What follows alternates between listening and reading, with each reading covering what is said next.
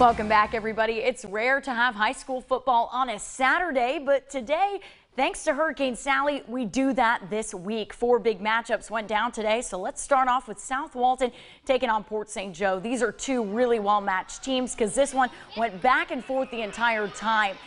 In this one, picking things up with a minute left in the first half, Sharks led 25-24, but not for long because South Walton's Addison Grady scores one last touchdown before the half, making it 30-25 Seahawks. Sharks come out of the locker room ready to go. Quarterback Colin Amison with a bomb downfield to Jacob Hopper for the touchdown. Check out that A+ dancing on the celebration, though.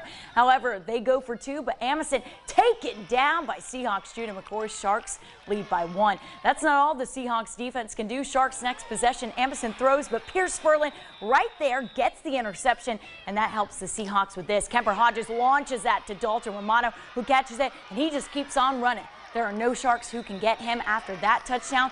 The Seahawks hit it again, and it's 42-31 now, but the Sharks keep on biting. They cut that lead down going into the 4th, and they managed to hold on to this one, beating the Seahawks by just 1 point.